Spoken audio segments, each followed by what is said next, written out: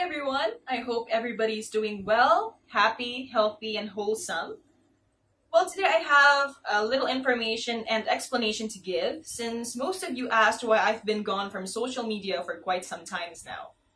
Apparently, today I am officially a COVID survivor and I have been in an isolation for about 2 weeks. First for infection and second recovery. And yes, I've been vaccinated, but I've got all the complete symptoms. So to those of you who thinks you guys have got vaccinated and you're free of COVID, or you think that you're not gonna have all the symptoms at once, you might. So please do take care of your health, follow the health protocols because anything could just happen.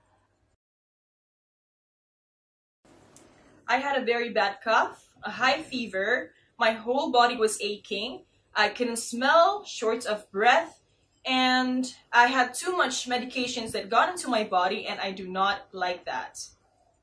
Going into the information, so to those of you who needs or knows who is in urgent for a convalescent plasma O+, I would be honored to be your donor. Since this is going to be my last task before I go to Poland, please do contact me if you know me in person or go straight to Act Your Thoughts movement for a faster response. I hope to see you soon. I hope everyone is healthy and God bless you always.